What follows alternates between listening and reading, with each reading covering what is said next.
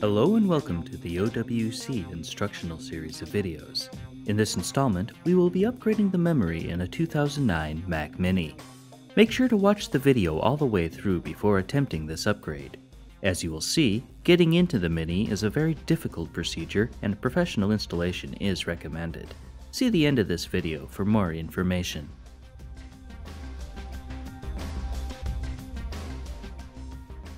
We have shut down and unplugged the Mini and placed it on a soft static-free cloth to prevent scratching the surface. To get inside, we will need to flip the Mini over. To loosen the clips holding the top cover on, you will need a small putty knife which can be found in most hardware stores. Carefully insert the blade of the putty knife between the inner and outer case. Gently but firmly pry out with the knife. This will cause it to detach the inner clips from the case. You will hear a series of pops as the clips come free. Carefully work your way around the Mini's edges.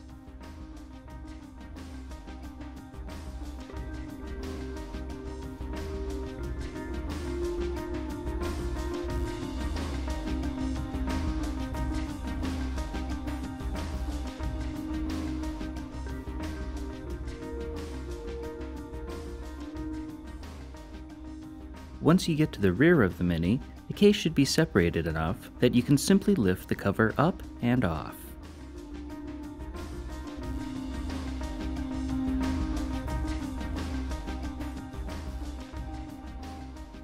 Inside, there are 3 antennas that need to be removed. The 2 narrow antennas on the left simply pull up and out. There's a spring under each that you should remove as well so they don't get lost.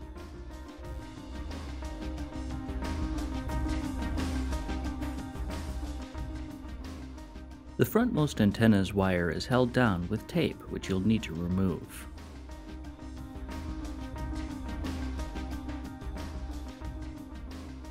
The large antenna on the right has a small clip underneath which you will need to squeeze to release. You'll want to remove this spring as well. There are 4 screws you will need to remove to detach the drive assembly from the base. The front left screw is located here.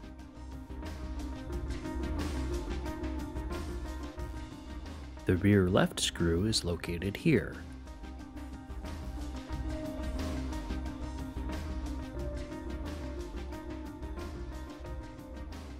The right rear screw can be found here. The right front screw is larger than the others and can be found here.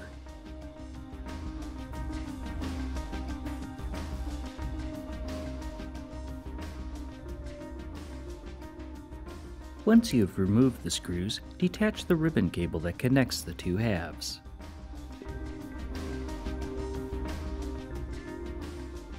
Once that has been detached, you can gently lift the drive assembly up and away from the base. It may take a little maneuvering to get the assembly clear.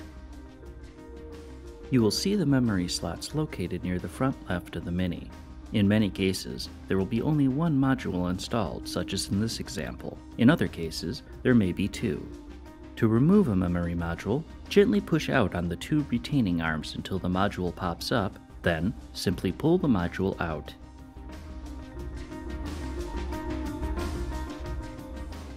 Each memory module has a notch on it that lines up with a tab inside the memory slot. To install the module, line the notch up with the tab in the lower slot and push the memory into the slot at an angle. Once it is inserted fully, push down on the edge of the module to seat it. Repeat the process with the second module. Replace the drive assembly, making sure not to pinch any of the antenna wires. You may need to adjust the positioning a little bit until the assembly fits into place. Next, reattach the drive ribbon cable. It is now time to replace the 4 corner screws. The large screw goes in the right front position. The 3 remaining screws are all the same size and go in the 3 remaining corners.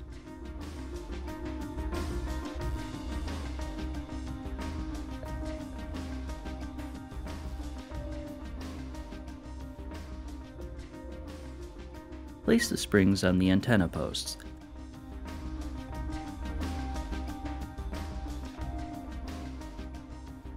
Then, attach the antennas themselves by pushing them into place.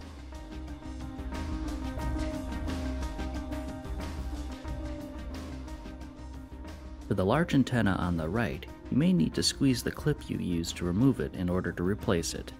Once that's done, you may now replace the top cover. Push down evenly around all edges until it clips flush back into place.